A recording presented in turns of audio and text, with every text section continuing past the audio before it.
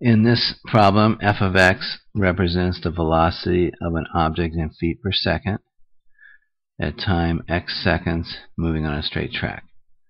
Estimate the distance of the object traveled during the given time interval using the given number of rectangles, which we'll talk about in this video, and using left or right sums as instructed.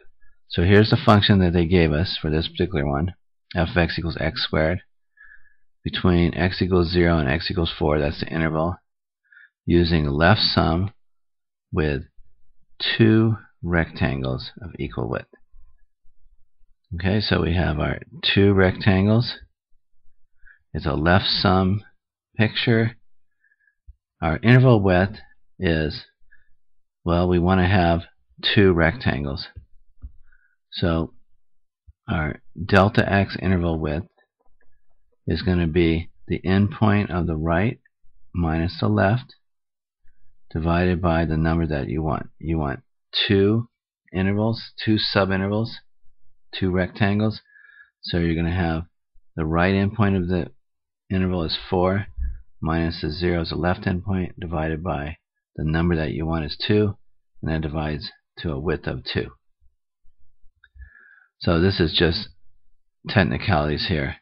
x0 happens to be 0, that's the a. x1 equals x0 plus 1 increment, which gets you to 2.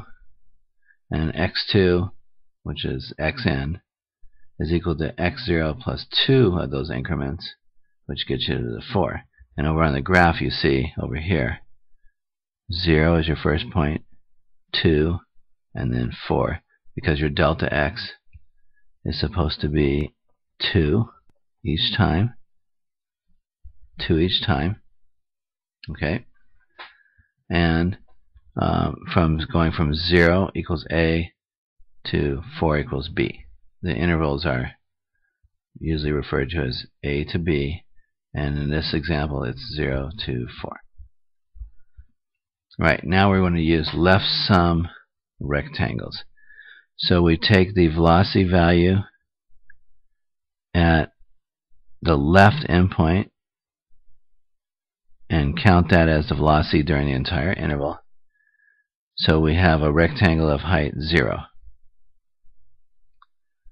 So that will be a rectangle of height 0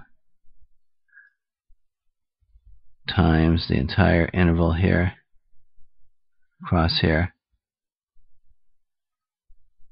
has width 2, so times 2, plus this rectangle here, doing the left point endpoint velocity of 4, so that's your 4, over a delta x of 2,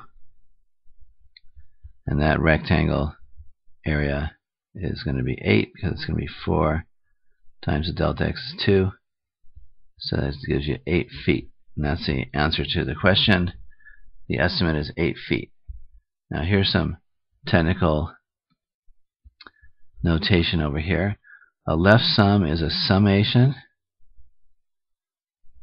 from a counter letter, let's say I equals 0 to 1 in this case, because you'll take the velocities at x of I and multiply them by the delta x and add those up.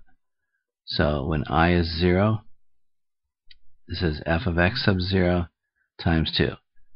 F of x sub 0 is f of 0, and also over here f of x sub 1 times 2, and the counter stops at 1.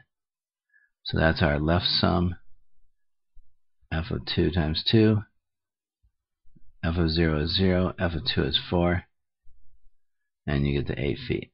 So that's what's really happening in the notation behind the scenes. And this over here is the simple additions that you do. So that's a left sum rectangle picture on the graph there.